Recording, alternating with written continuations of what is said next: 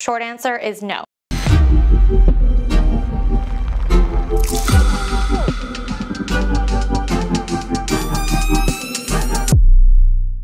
Okay, good morning guys. Dr. Steve Williams, Surgeon in Black. Thanks for tuning in. So, this has been driving me a little bit crazy all weekend. Got a bunch of calls last week about hair Botox. No! All right, so, you know, misleading.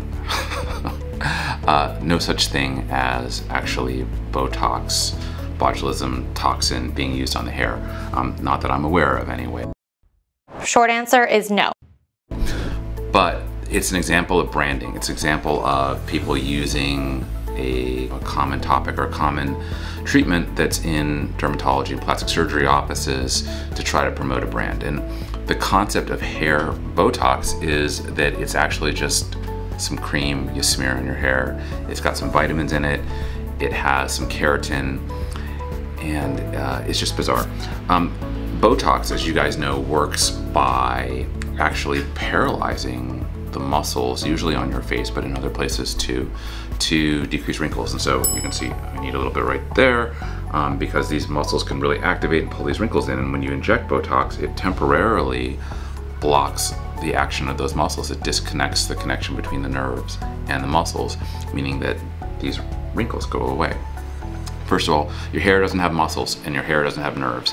And you can't inject the hair, and smearing Botox on top, real Botox on top of your hair doesn't do anything. And so we want to unpack it a little bit, and we want to try to figure out what were they talking about. And so we did a little bit of research, and the concept was that these topical treatments fill in the cracks and the channels that can be in the hair shaft, you know, in the not in the follicle itself, not inside of your scalp or your body, but on the hair itself.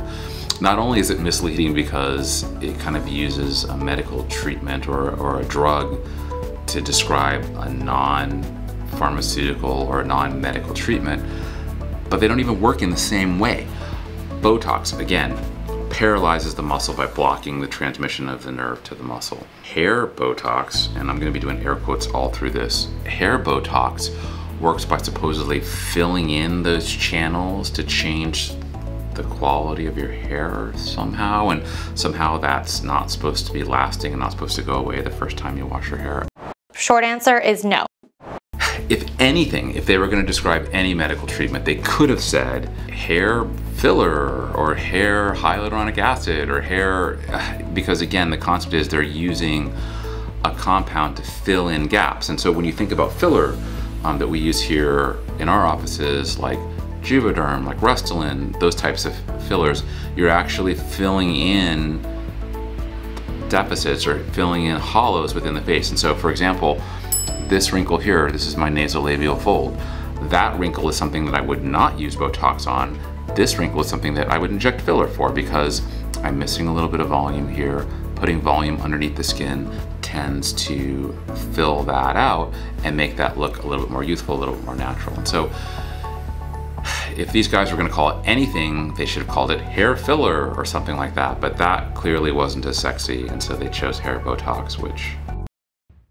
Short answer is no. I mean, just like, big fail. That's terrible. That's terrible. All right, thanks guys. Thanks for tuning in again. We appreciate the likes and follows. Again, my name's Stephen Williams, Tri-Valley Plastic Surgery, and online you can find us at Tri-Valley Plastic Surgery or at Surgeon in Black. Thanks.